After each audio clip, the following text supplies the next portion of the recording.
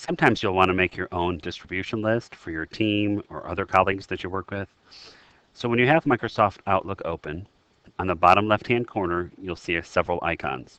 Click on the People icon, and from there, you can come over here, the top left, and you want to do a new contact group.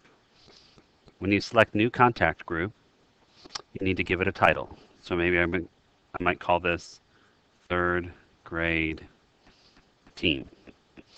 Once I type third grade team, I can add members to the team. So click here from the address book, and I can start searching for them and adding them.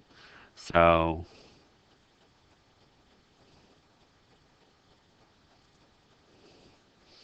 find the person I want, double click on their name, and then I can come over here and try to find somebody else.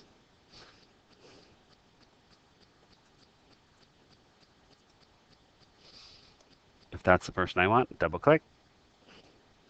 Once I have added all the members that I want on my group, I click OK, and you'll notice that they show up here. I can always go back into the address group and remove members or add more members, but when I'm finished, I just click on the Save button. And when I'm ready to address my email, I just click on New, and I can add this from my contacts very easily.